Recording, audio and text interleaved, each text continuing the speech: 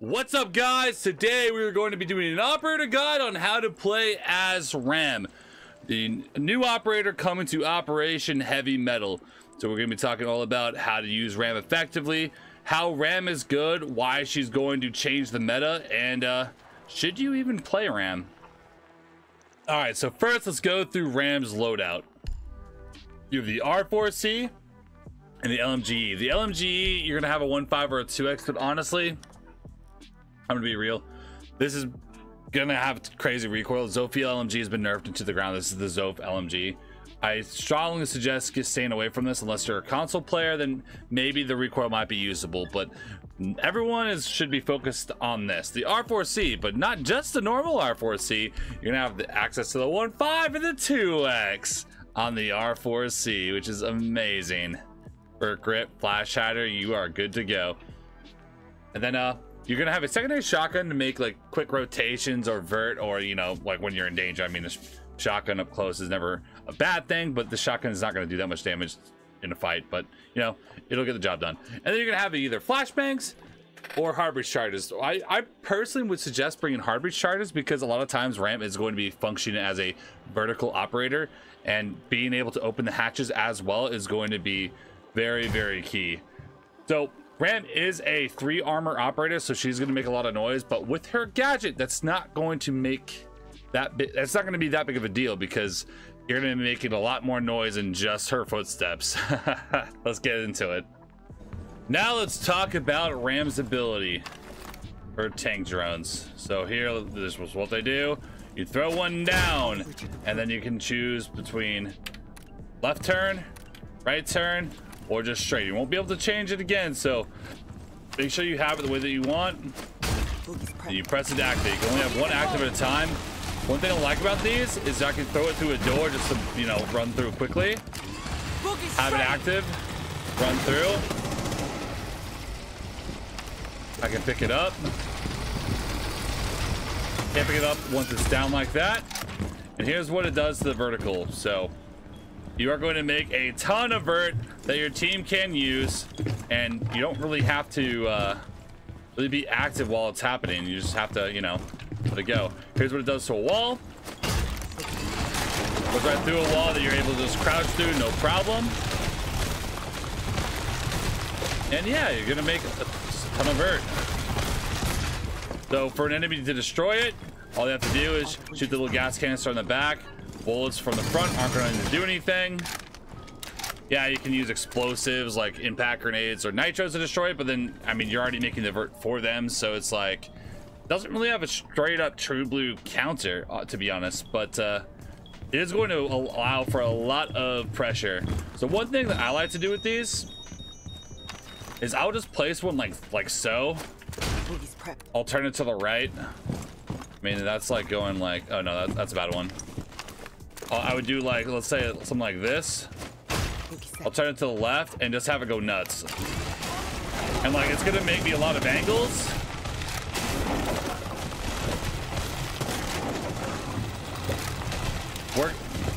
Work a little bit of vert. A lot of vert that you're not really going to you know, it's going to be actually good vert. So like if I'm trying to take customs, let's say, I can watch the top, check the top, hatch is open, check that vert. If I need more vert, I have a secondary shotgun, no problem, good to go. So this gadget is extremely useful for making vert, especially because you can just kind of toss it through a window and just kind of forget about it. Okay, now we're on Chalet. Let's talk about how we would attack the garage. So I just, you know, I want to make as much pressure on the defenders as possible from this position. So I'm just going to, you know, put one in there, work that vert on them, run by. I'm going to put another one like so, but I'm going to have this turn to the left. I should pick that up a little bit. Have it turn left more like that.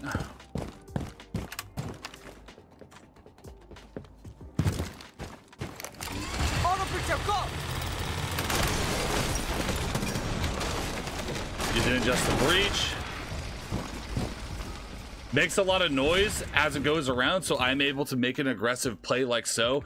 And most defenders aren't going to fully hear exactly what I'm doing because they're going to be focused mostly on the audio that was being made by my RAM. So this is just 2 of them.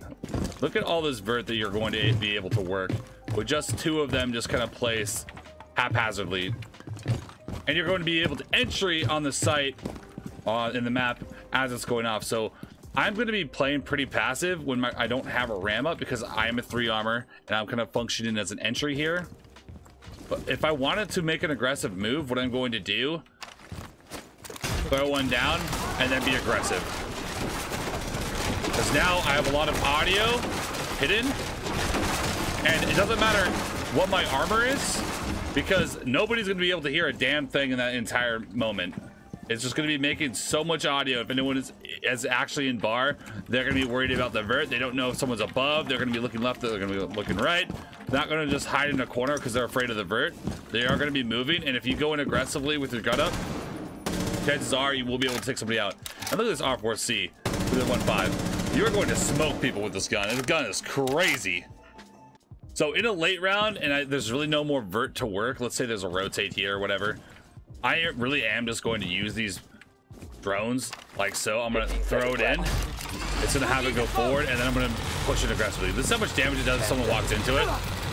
Like, it does a little bit, but like obviously you're not really going to use it for damage. But it can do a little bit. And it is going to mask all the audio in that moment. So don't be afraid to use them, even in rounds where you're not really trying to open anything. Use them to mask audio for you or your teammates. Like if someone says like, hey, I need some noise, throw one down on any type of soft destruction, or just throw one in the middle of the room, and it's going to make a ton of noise for you and your team. So now let's say we're attacking on Chalet master bedroom. I'm going to show you guys just a quick little RAM route that I would personally use.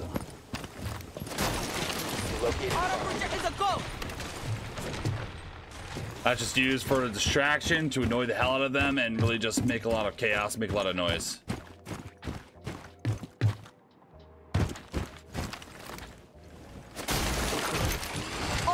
Go!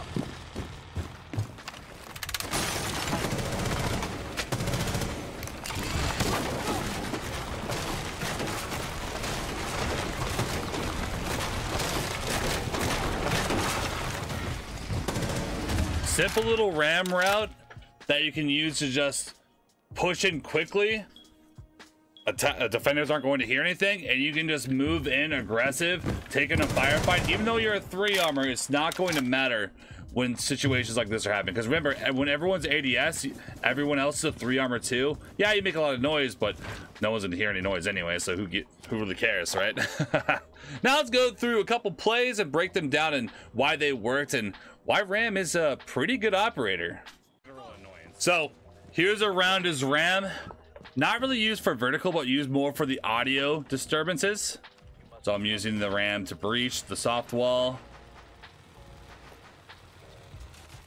Now I'm using the RAM. Oh, I hit my teammate with it. Now I'm using my RAM to... Now we're going to work the vertical and just kind of just be a general annoyance in terms of audio. I push down because, again, the audio from above, they're not really going to hear me sprint down this staircase.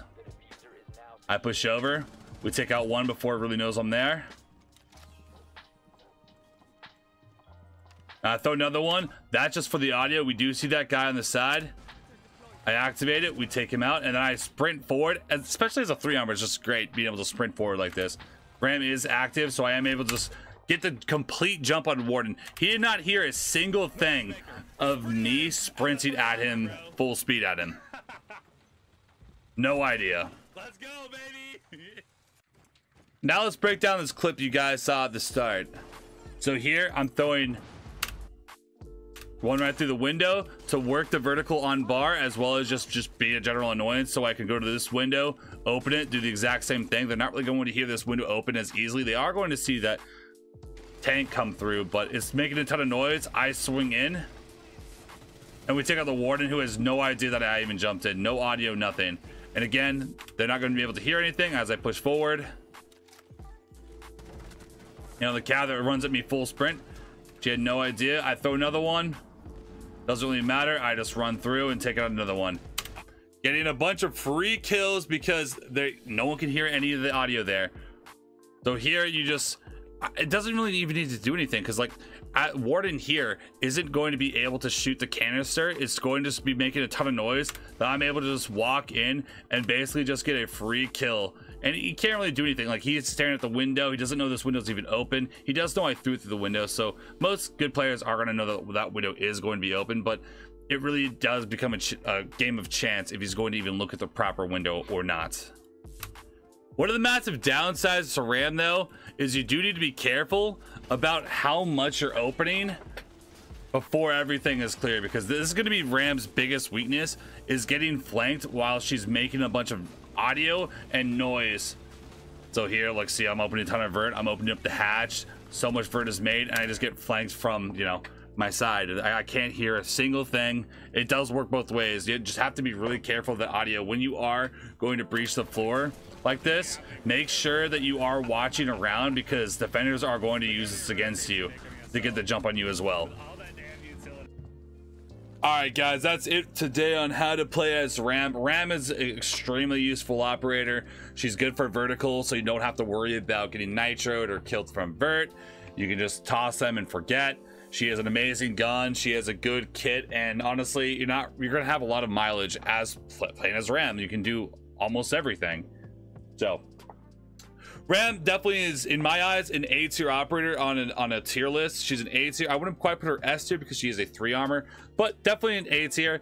And I think that we've only yet to see how effective these Rams are going to be in terms of masking audio. There's no other operator in the game that can really mask audio like this other than Fuse, and Fuse is honestly not played as often.